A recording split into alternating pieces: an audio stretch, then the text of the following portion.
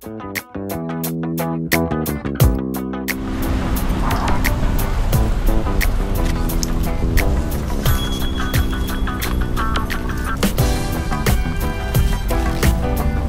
of getting the front legs over.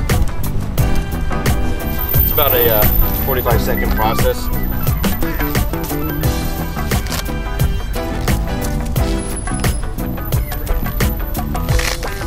Slower on hot days.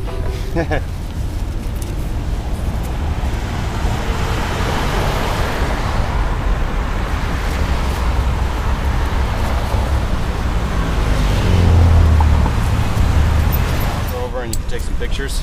Okay.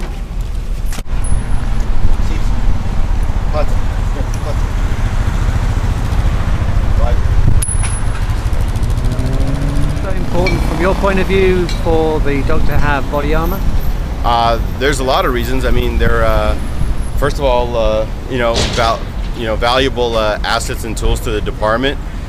We take them home, so they're actually parts of the family. So, if we can afford any extra protection for them, I mean, they're, definitely, I care about, protecting her safe. I mean, I wear my vest and I would make sure that she has her on as well. What are the commonest situations you get in with her? Is it crowd control? Or? We don't do crowd control with the dogs. However, we use them to apprehend dangerous or armed felony suspects, seeking out, anything from robbery to homicide suspects.